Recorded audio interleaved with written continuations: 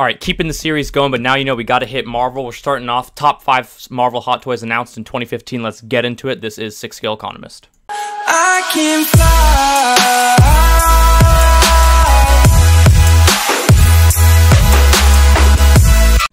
All right, again, this is 6 Scale Economist, and for those of you that are new to the channel, you know, channel's growing fast. We're almost at 500 subs now. It's a push to 1,000 subs. So if you enjoy this content, love Star Wars, Hot Toys, Marvel, Hot Toys, all things Hot Toys in 1/6 scale, make sure to subscribe, hit that notification bell, and smash that like button. But jumping into the number 5 spot, I've got Ant-Man from Civil War.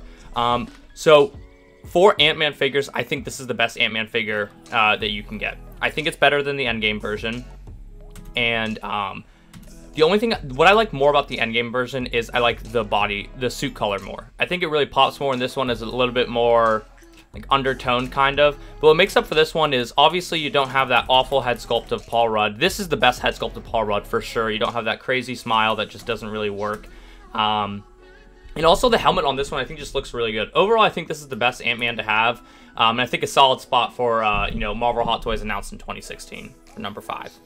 All right, taking the number 4 spot, I've got Scarlet Witch again from Captain America: Civil War. So what I really like about this figure, I think like the portrait to Elizabeth Olsen just looks fantastic. Overall, I think it looks really good. Like surprisingly, Hot Toys again usually doesn't really nail like the more attractive actors and actresses. Great for the head sculpt, but I think they did a really good job with this portrait.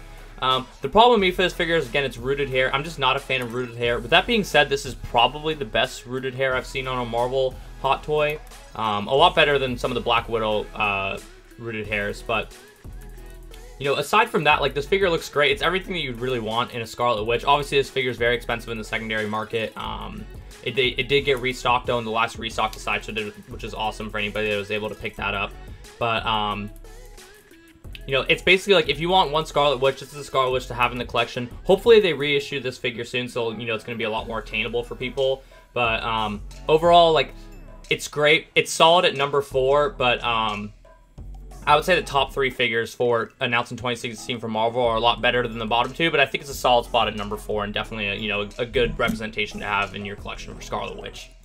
All right, and claiming the number 3 spot, I got Captain America Battle Damaged. So again, from Captain America Civil War, this is a great Captain America. I would say that this is probably the best Captain America out right now.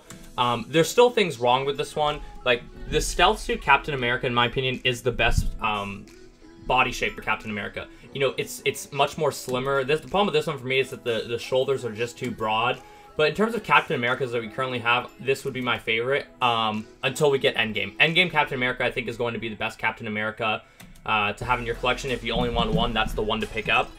They should have done the body suit for stealth suit though, the body frame. Because again, on the Endgame one, the shoulders just look too broad. But I guess we'll have to see, like, once we officially have it in hand, we'll be able to make a final determination. But this is a great Captain America. Like, the display base is awesome. You know, the accessories are pretty good. Obviously, you get, like, the shield and the hand sculpts. But overall, it's a good Captain America. And the head sculpt is pretty good. They just still, like, haven't gotten Chris Evans, like, totally right. Even on the Endgame one, I don't think it's perfect. But overall, this is a good one and, you know, solid at number 3 for Marvel Hot Toys announced in 2016. All right, now getting into the top 2 figures for Hot Toys announced in 2016. This is some real heat now. In the number 2 spot, not the number 1, I've got the Iron Man Mark 6. This is obviously a fantastic Iron Man. And if you don't know what he goes for in the secondary market, he's not cheap. But, like, you know, die cast, you have like the different, the different look to him. Obviously you have the triangle core, you know, you get the battle damage look. Like this is, for a lot of people, this is their favorite version of Iron Man. For me personally, it's not, but like this is obviously you know, just a fantastic representation of Iron Man. And the display base that he comes with, you know, when he lands in the Avengers movie and has to like disarm his suit when he's talking to Loki is probably my favorite scene in the entire Avengers movie. One of my favorite scenes in all of the MCU. So it's definitely very iconic and just overall a great piece. And like this figure in the secondary market, man, you gotta pay up if you want this figure. Here's a listing that just sold 4 days ago, $800. This figure can sell anywhere from like $750 to $1,000. So hopefully we get a re-release of this one at some point, but this is a fantastic Iron Man for sure, and very solid at number 2. Close to number 1, but for me it wasn't number 1. And the number 1 Marvel Hot Toy announced in 2016, I got the plastic Iron Man Disco. Congratulations, you played yourself. Psych, just kidding, come on. If anybody's a fan of my channel, you know it ain't him. The number one spot, you gotta give it to Battle Damage Mark 46 from Iron Man from Civil War. This figure is my favorite Iron Man. It's my favorite Iron Man silhouette. I think it looks the best. Why is this Iron Man? Why do I always talk about this Iron Man? I say this is my favorite Iron Man.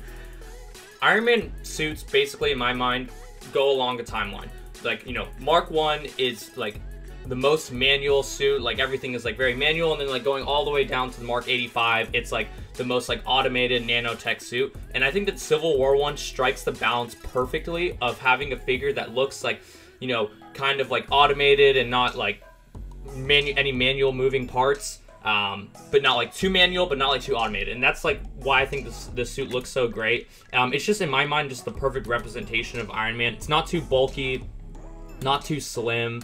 The head sculpt that comes with this figure is unbelievable.